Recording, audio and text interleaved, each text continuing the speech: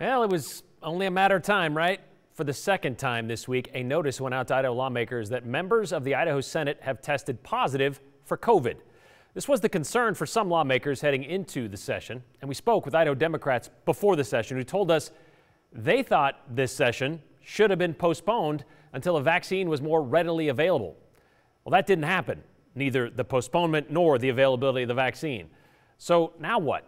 Joe Paris spoke with members of the Idaho Senate about the COVID developments. So we received one Monday morning and then another one again today. On back-to-back days, members of the Idaho Senate received a letter telling them that one of their colleagues has tested positive for coronavirus. Virtually the same letter, 24 hours apart. It's exactly the same, and no names are mentioned.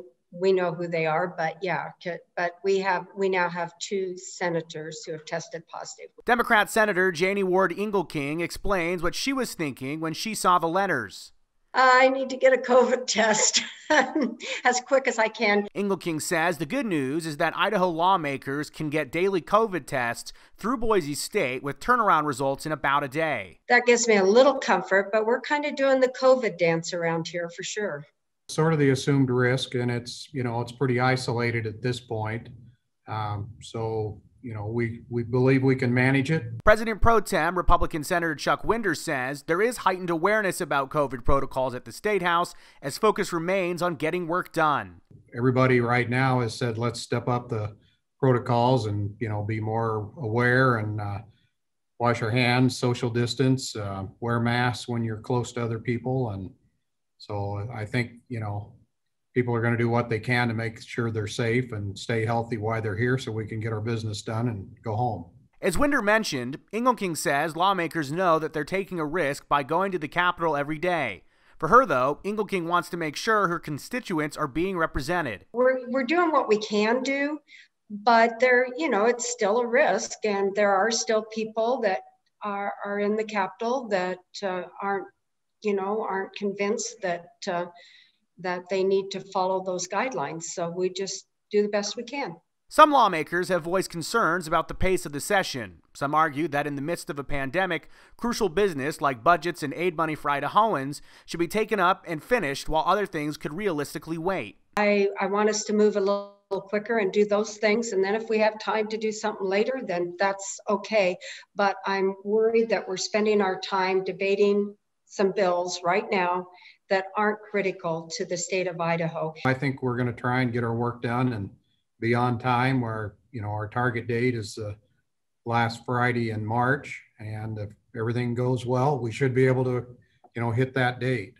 We'll get the work done people want us to get done. It may not appear like it at the time, but it'll get done. The ending goal is a little more than a month away. For now, no word on any changes to COVID protocols at the Statehouse. There is encouragement, though, from some lawmakers for everyone to tighten up their habits. We just are doing the best we can to keep safe and follow all the guidelines.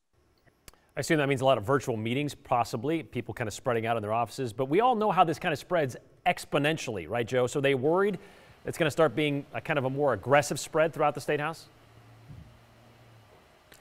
Well, they're certainly keeping a really close eye on it right now, Brian. Senator Winder saying that, as you heard in the story, that right now it is isolated to those two cases. Something that I spoke with, though, with Senator Ward-Engelking is that they're not necessarily as worried about the senators as they are as some of the legislative services staff. You could have somebody come fill in for a senator and vote on their behalf, but some of the budget analysts and some of the service members that work with LSO, legislative services, they work to really make sure that the bills being drafted are sound, and someone, if they're missing from that staff, is a lot harder to replace than a senator on the floor.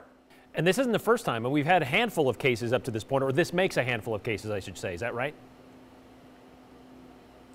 Yeah, we had some staff members in both houses that had tested positive for COVID, but now that we're seeing lawmakers testing positive, Brian, that raised an eye for more people. Exactly. All right, until it hits home, I guess you don't really pay attention. All right, thanks, Joe.